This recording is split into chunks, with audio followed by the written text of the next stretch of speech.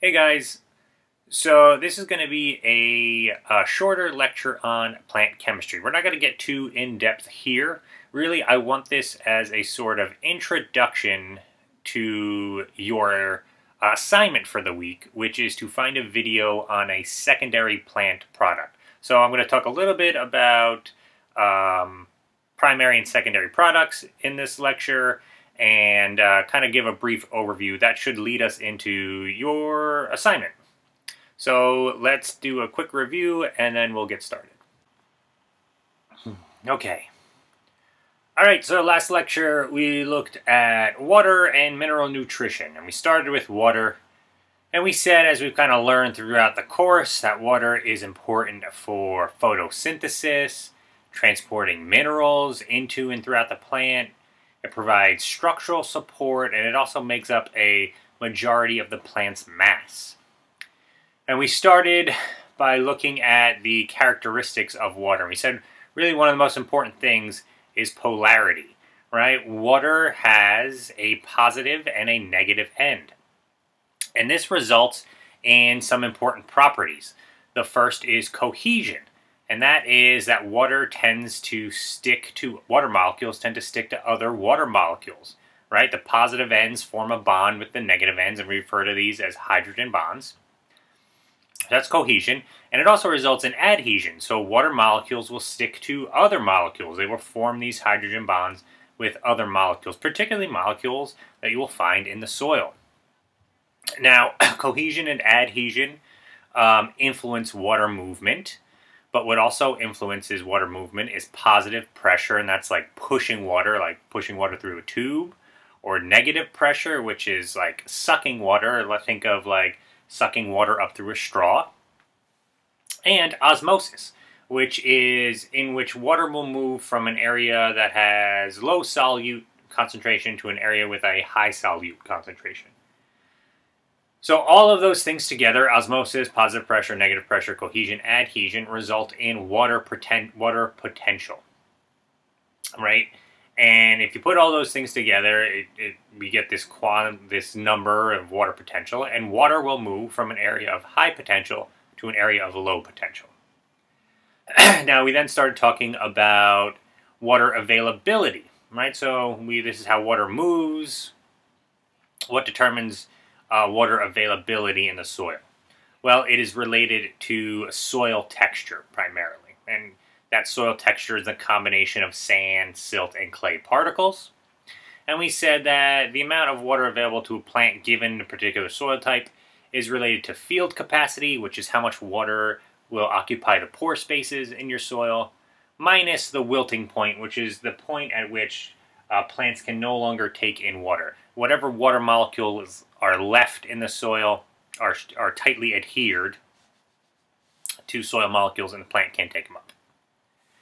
Now we move from there to talk about the transpiration stream. And this is the important process by which our plants take in water from the soil and moves throughout the entire plant all the way up to the leaves, right? Really important process. And we said it starts by water moving into the root. And this, how this works is that ions are pumped, and ions are just charged molecules, are pumped into cells by active transport. And this creates a concentration gradient, that something akin to what you would see here.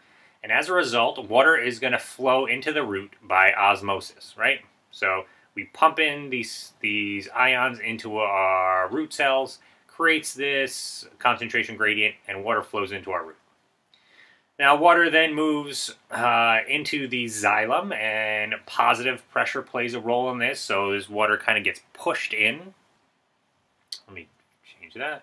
I don't know why I can't get rid of that. Okay, so it pushes water up and into the xylem. But from there, the main force that is then going to drive the water up through the plant is this transpiration stream that starts with evaporation or transpiration of water from the leaves, right? So you go all the way up to the leaf. Water gets evaporated from those stomata. As it does this, is essentially there's a long chain of water, and it creates this chain that pulls up water from the xylem. and that water forms a chain through these processes of cohesion and adhesion. Okay, so that was water, and then we talked a little bit about elements. And we said our plants need 17 essential elements: carbon, hydrogen, and oxygen they get from the air and water. And they make up, they're the most numerous in our plants. The remaining 14 elements come from the soil, and we refer to those as mineral elements. And now we broke these mineral elements down into macronutrients and micronutrients.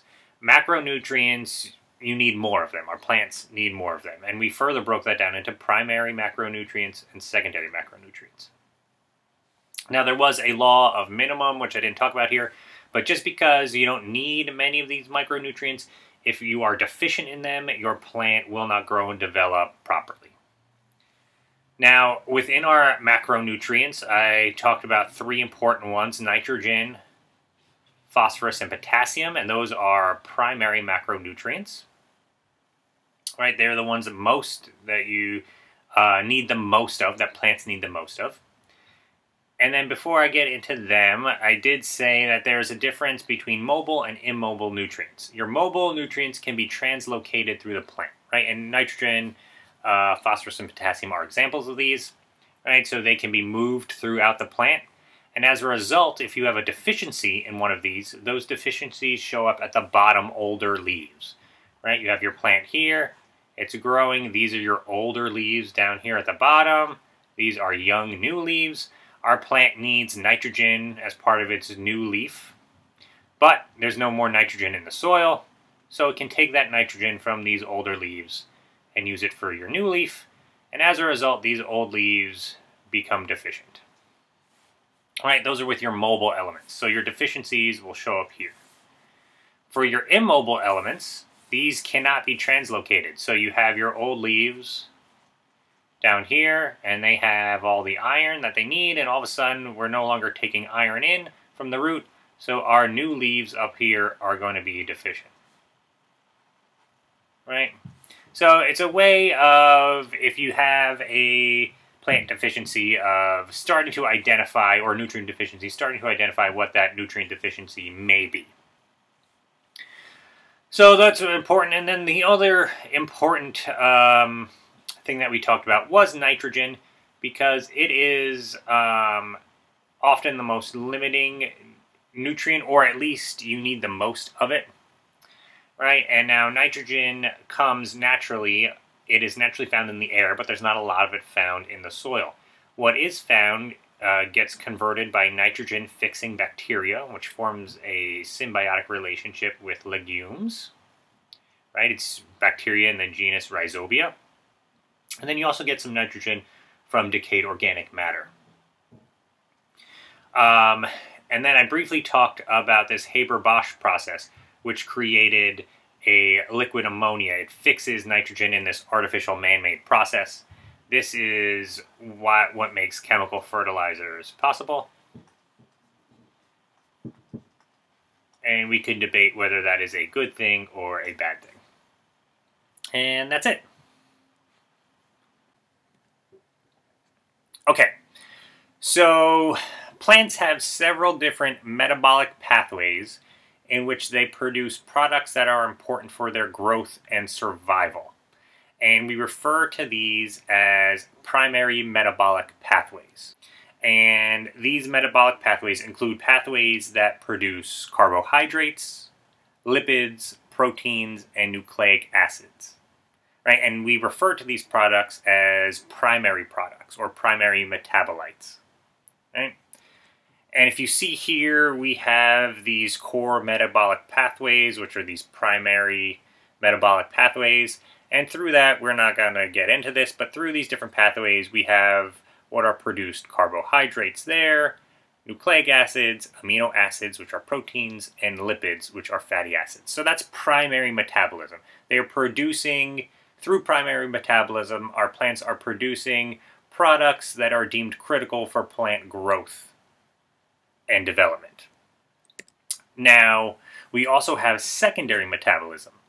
And secondary metabolism uses the products and enzymes that were produced from primary metabolism to create additional products, right? We're using these carbohydrates or amino acids or nucleic acids to produce secondary products. Now, these secondary products are not critical for plant growth and development, but they are important for plant survival, right? So they're not critical, but they're still very important. And they have a number of functions. Often they're involved in plant defense, or they can be used to provide structural support to cells, wound healing, and many others. And we have grouped these secondary plant products into 3 groups: alkaloids, terpenoids, and phenolics. Now, alkaloids always contain nitrogen, and the majority of them are used to protect the plant from herbivores. And as a result, they are toxic or bitter or create a pungent flavor. And we use a lot of alkaloids. So some examples are nicotine, caffeine, quinine, which is important for, I believe quinine is for malaria treatment. Morphine and codeine gets derived from the opium poppy, heroin as well, and cocaine. All of these things, all of those products are secondary plant products and are alkaloids, and were originally used as forms of plant defense. And then we've just adapted them for other uses, some good and bad. Now, we also have terpenoids. I have a picture there of the Smoky Mountains, and the Smoky Mountains get their name from the smoke that you see there that can be seen at different times of the day, particularly in the, I think, morning and evening. Fact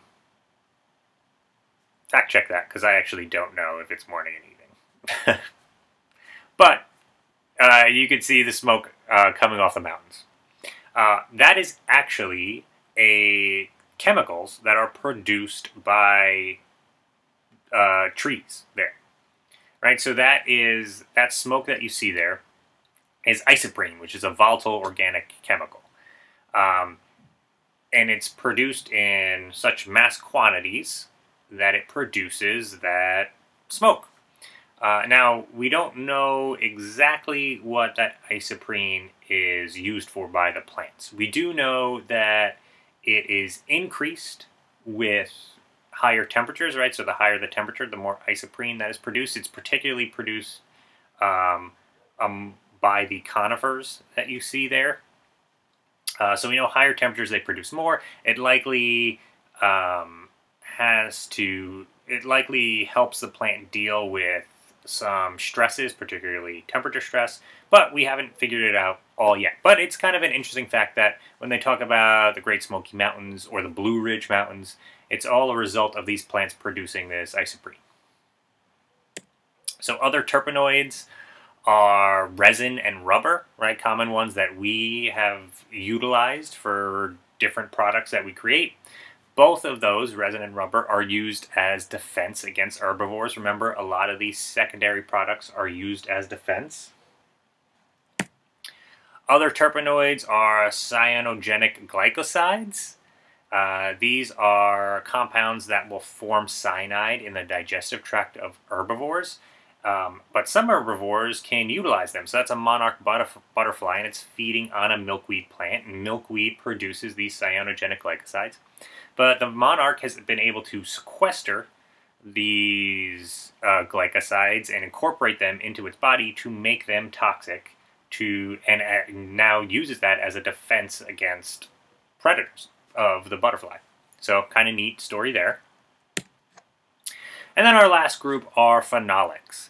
These are what give plants their distinctive colors, and the different colors that you see there. And flavonoids are types of phenolics. Some different examples, we have tannins. So tannins are reddish brown in color. They have a very bitter taste. They're used as an herbivore deterrent. They also help decrease bacterial growth. So you will find tannins in red wine. It what gives that red wine that kind of distinct flavor. If you look at streams within the pine barrens, they'll have that reddish color that you see up there. They refer to this as like cedar water. What's happening is that slow-moving water, the leaves they fall into the water, and the tannins from the leaves slowly leach out, and it results in that color.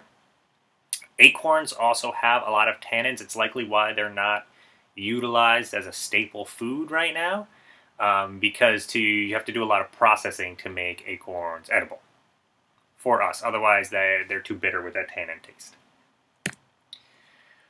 Some other types of phenolics other than our flavonoids, we have lignin. Remember, lignin's this important molecule or compound that provides rigidity to cell walls, particularly our sclerenchyma tissue. And then I've also mentioned salicylic acid before. That is the active component of aspirin.